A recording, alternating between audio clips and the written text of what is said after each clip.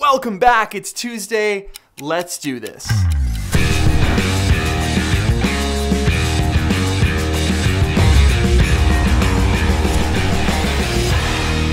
All right, today's topic is dynamic range, shooting in log, and picture profiles. What's the best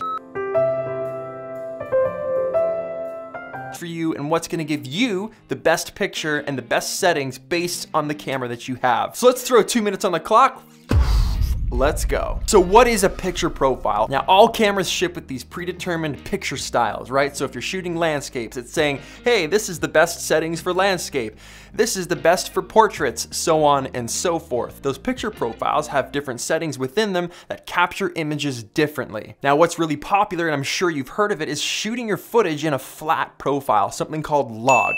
I shoot Canon, so they call it C-Log. What does that mean? Well, at first sight, it looks like this, and it doesn't look the best. You might say, ugh, there's no contrast, no saturation, it's like gray, and just that picture style is the best to shoot on if you want the most cinematic looking footage, because it's exposing that picture, it's capturing that information, the light, the detail, and the shadows, and the highlights better and more even than anything else. So shooting in a flat profile basically means it's capturing that image at a higher dynamic range. Now, what is dynamic range? So picture this, when you go outside and you just look at something, doesn't matter what it is, you see the shadows, you see the highlights, nothing's blown out. You don't step outside and go, the sky looks blown out today. Like, you can see everything perfectly, but cameras can't, right? The dynamic range is only so much on camera bodies that they have to choose. Am I gonna expose for the shadows or the highlights? So if you expose for the highlights, then the shadows are too dark. If you expose for the shadows so that you can see what's in those shadows, the sky's blown out. Cameras with a higher dynamic range and the ability to shoot in a log format are gonna give you the best possible outcome to expose both the shadows and the highlights evenly. So yes, log footage does look terrible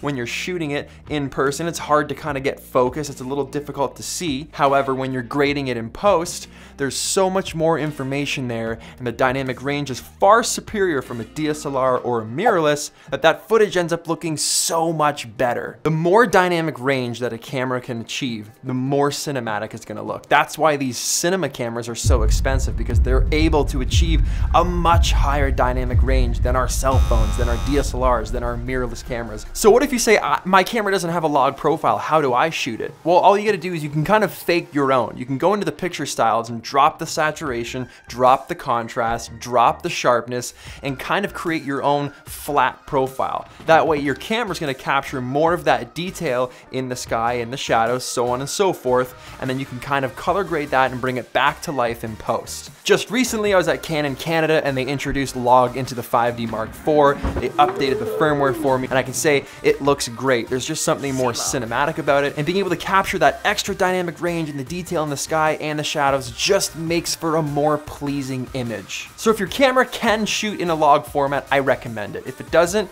try to fake it like we talked about. But that's all for me today, guys. I hope you liked this video. I hope it explains some stuff about the things I've been shooting in the past here on this channel. I love all of you. Thank you so much for watching. Hit that like button if you like this video. Subscribe if you aren't already. And I'll see you guys next week.